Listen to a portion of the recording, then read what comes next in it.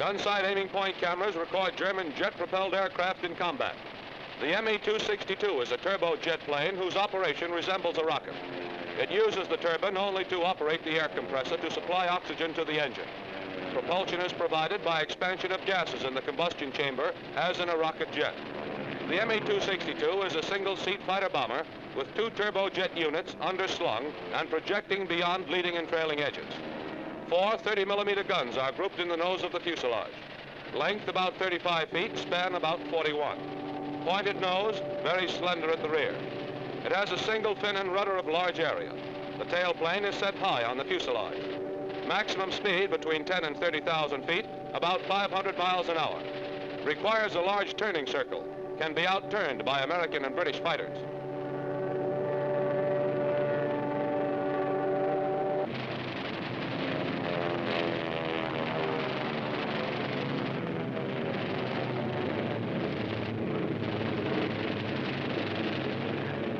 The Me-163 is a rocket jet plane, carries its own oxygen supply, therefore is not hampered by thinning atmosphere in high altitudes. Fuselage, melon seat in shape. Sharply swept back wings give the plane the appearance of a boomerang or flying wing.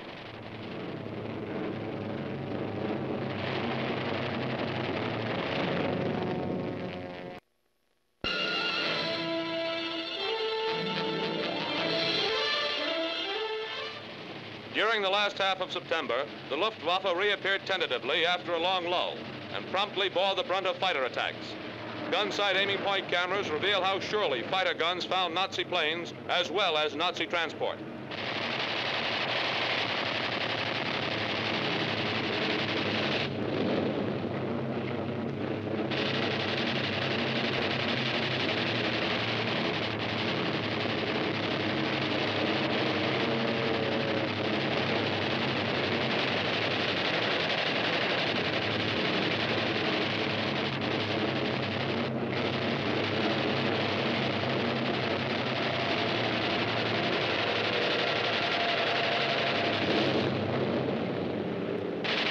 An Me-163, Nazi jet-propelled fighter.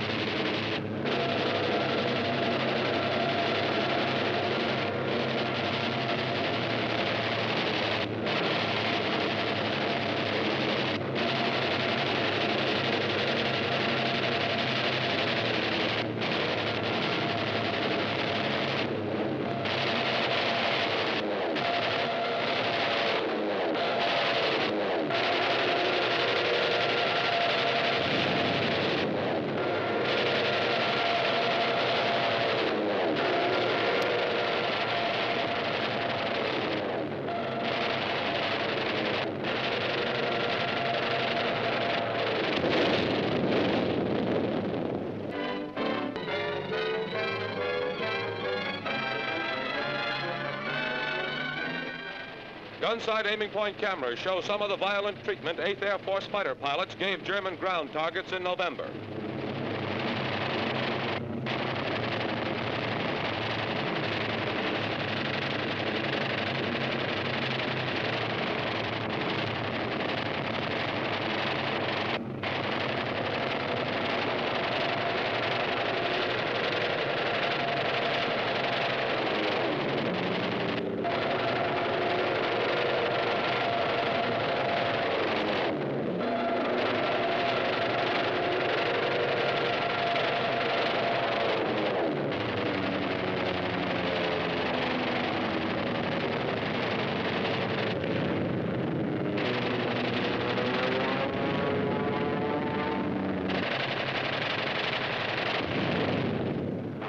On one occasion, when the fighters escorted heavies deep into Germany, the Luftwaffe put up one of its rare defenses in force, lost 208 planes. Here are some of the reasons.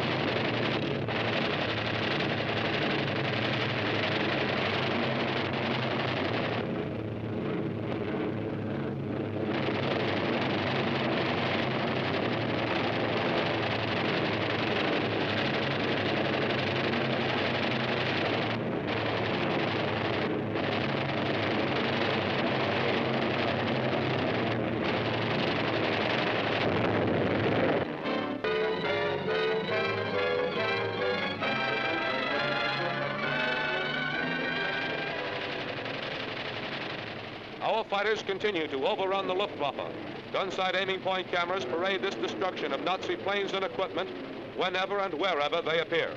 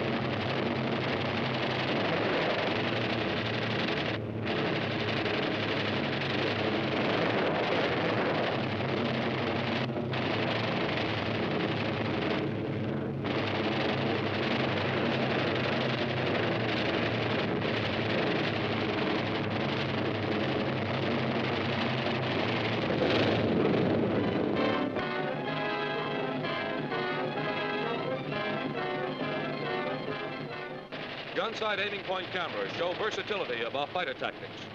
Getting them right after takeoff is the kind pilots dream about. A Focke-Wulf 190 is closed to good range. This ME-109 is a piece of cake. RAF talk for a setup. Should never miss this kind.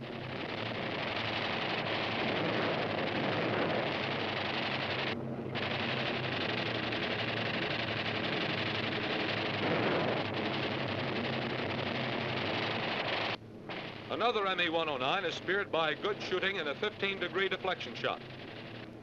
A Focke-Wulf 190 tries evasive action, but things get too hot for this Nazi.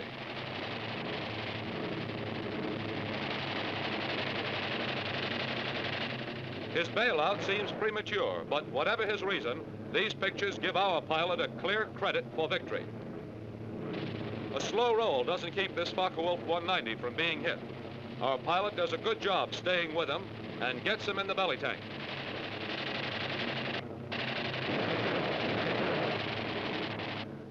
Good shooting from above and behind.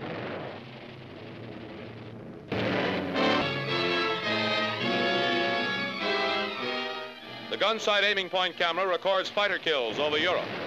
A Focke-Wulf 190 is attacked.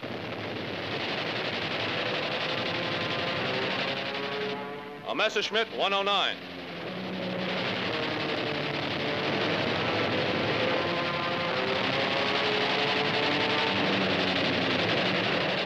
Strafing of a Focke-Wulf 190 and a Messerschmitt 109.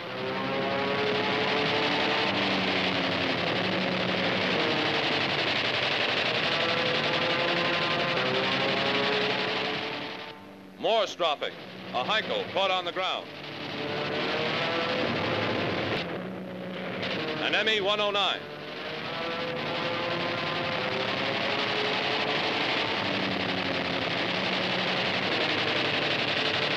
Another ME-109.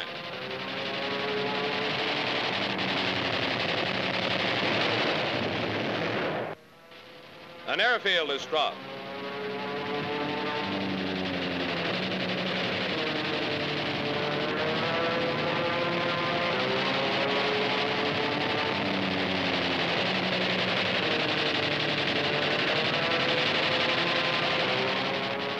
Hits are scored on planes parked in front of hangars.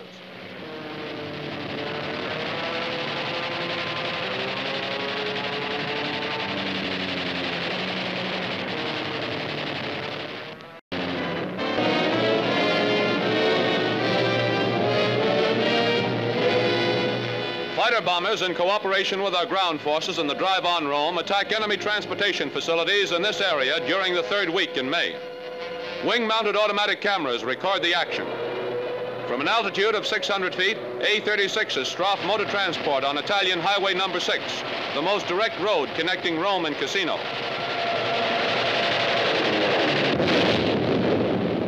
Target, a highway bridge at Civita Castellana, north of Rome. The bridge is strafed and 500-pound bombs are dropped. Approximate altitude during the attack, 300 feet.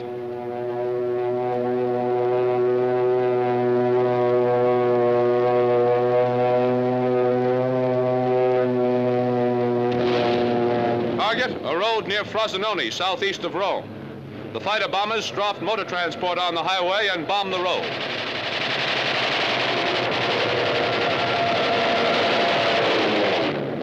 Another run in the same area. 2 trucks are strafed.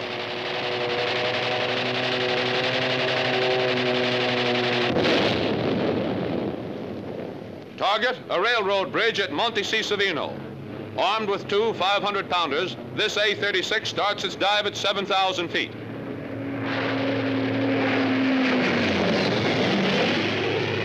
Target, Setse, on a ladder road connecting the 2 important Italian West Coast highways, the Via Castellina and the Appian Way.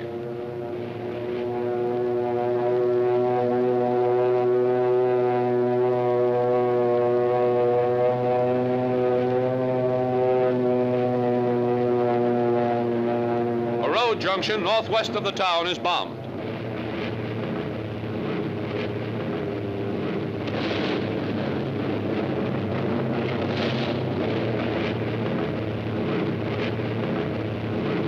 Target, a railroad tunnel north of Terracina.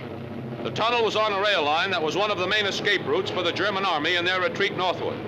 The railroad was bombed and strafed from about 2,000 feet.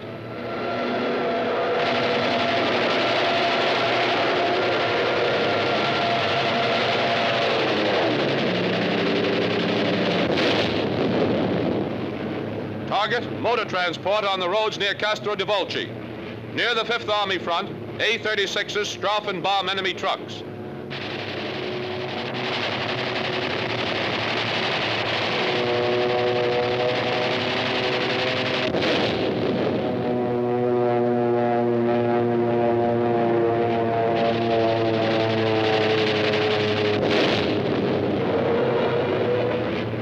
This pilot follows the twisting course of a valley, looking for targets on a highway perched on the hillside.